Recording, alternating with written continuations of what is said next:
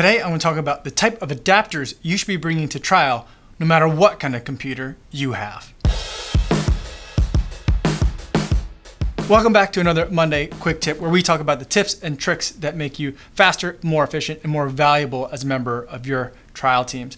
And today what I'll talk about is the different types of video adapters that I might bring when I go to trial, no matter what kind of computer I'm bringing. Now, the laptop that I like to use has HDMI already built into it. It also has a USBC and DisplayPort as output options, but I still bring other types of adapters just in case, because sometimes I run into a situation where an expert witness wants to use their computer and maybe they have proprietary software that they have that I can't put onto my computer very easily, or maybe they want to run it from the witness stand. And so the main two that I always bring with me no matter what is mini DisplayPort to HDMI. That's one that is going to be used on if you have a Surface Pro or if you have a MacBook Air. So those are the ones that are going to be used there. If someone has like a really old MacBook Pro, mini DisplayPort is something that they also have.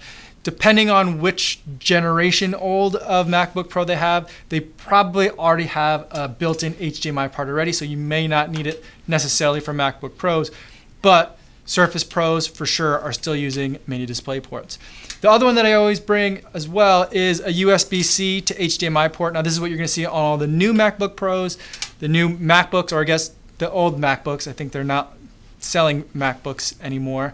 But you're also going to see it on a lot of new laptops like the one that I'm using for trial. Even though it has an HDMI port, it still also has USB-C. The Dell XPS series, they only have USB-C ports as far as video outs go. And so that's going to be the new most common video output type that there is. So these are the two that I really highly recommend that you bring with you. The other ones that you might want to consider, depending on how remote you are from your home base, is, and because they're not heavy, I figure you just throw them in your suitcase, is a USB-C to VGA port, because depending on where you go, depending on which vendor you're using, you may only have VGA as an option. And similarly or analogously, mini DisplayPort to VGA is the other one that you should probably consider bringing as well. There's other ones that are kind of out there, and sometimes I'll bring them, sometimes I won't. These are kind of more in the rare and obscure, and fortunately they're going away. I haven't seen them very much in the last like 2 years or so, and that's mini HDMI to HDMI or micro HDMI. The only time I used to see them was for a short while Lenovo Yoga books. The ones with like the watch and the hinge display, all those weird Lenovos, all had weird secondary or less commonly used display ports, and so I would have to carry these with me. I think they phased all that out in favor of USB-C, so you don't necessarily need to use these anymore. But cameras use these, but I don't normally travel with these. So those I have, but they don't usually make it in the bag.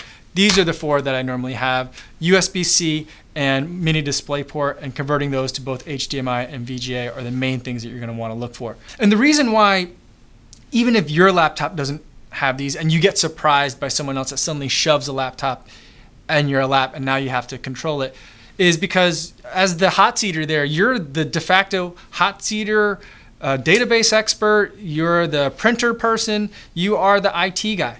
Whether you are any of those things or not, that's the role that you are serving, and that's what people are going to expect you to be able to do, whether that's reasonable or fair or not. Because after all, the attorney is the one that's been conversing and collaborating with the expert witness for weeks, if not months, sometimes years, and they could easily have asked, what kind of laptop do you want to bring? That's a different discussion for a different day.